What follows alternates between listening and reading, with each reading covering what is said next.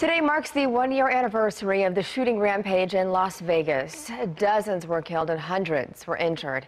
The city is hosting a number of events to remember the victims today. John Lawrence reports.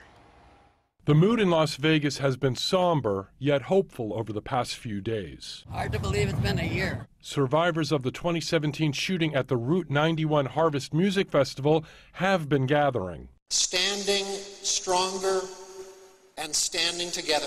They are mourning those lost and trying to recover from that tragic night 1 year ago. I need that comfort, I need that support, I need the love, which I get from here. 58 people were killed in what is the deadliest mass shooting incident committed by one person in modern U.S. history.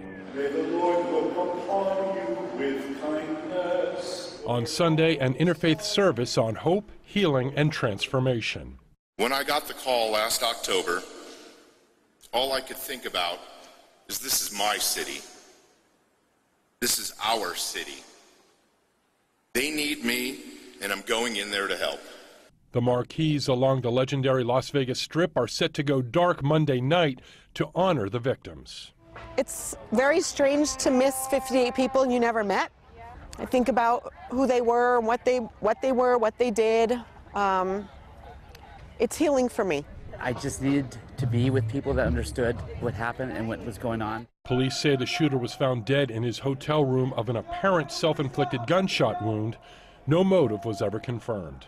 I'm John Lawrence reporting.